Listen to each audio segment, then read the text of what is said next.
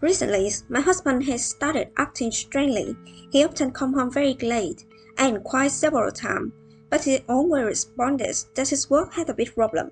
But when I asked his assistant, I was told that his work had been going well, and he always left on time. So, where did he go? Not only that, but sometimes he said bluntly, if reminiscing about something, snatching something out to stare at.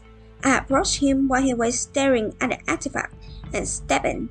Despite his hasty pull back, I was able to see a sinister picture frame pendant, and I tried to ask, "What is it, honey?"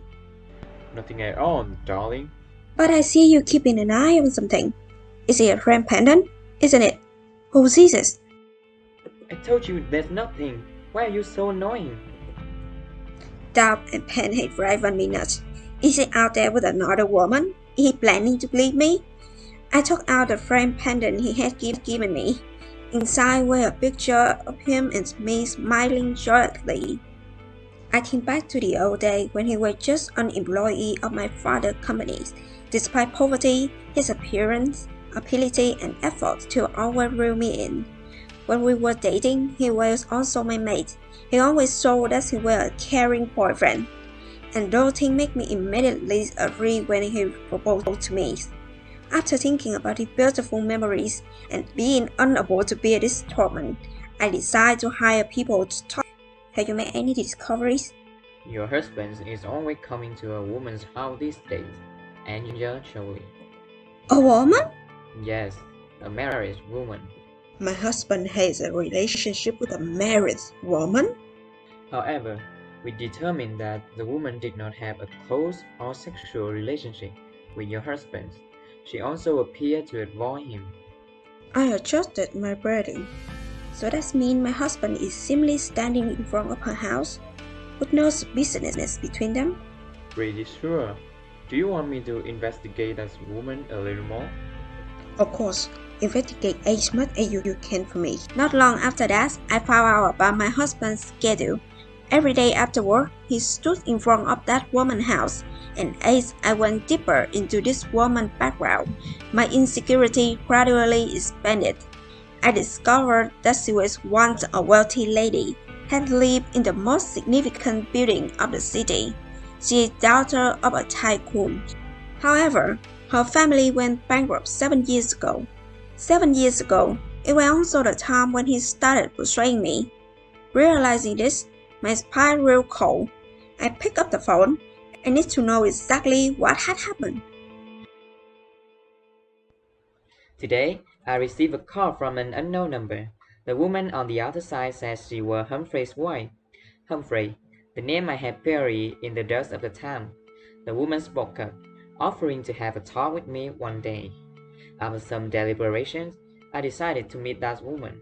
Finally, the day had come. She was already waiting at the cafe, fingering a picture frame pendant. I approached and sat in front of her. Her face was lovely, but tired. Good morning, Miss Stewart. You know me? I used to watch Humphrey's every step after we broke up. Of course I know. I would like to know everything that's going on between you two. You've come to see me. You must have known something, right? That's right. I know your family went bankrupt 7 years ago. And it came to you that time. He and I were lovers for 3 years. He was just a tiny team member in my father's company at that time. He's a good, forward-thinking, and a caring person. And I think you also love him because of this, right? So did I. I love him deeply, despite my family's objections. My family doesn't accept the enormous distance between the two of us. But I think that we were making love, not my parents. So we are trying together to convince them. Have you come across such a case as well? Yeah, right. Humphrey and I succeed. My family gradually accepted us together. Unfortunately, just as I felt I was on my way to endless happiness, tragedy struck.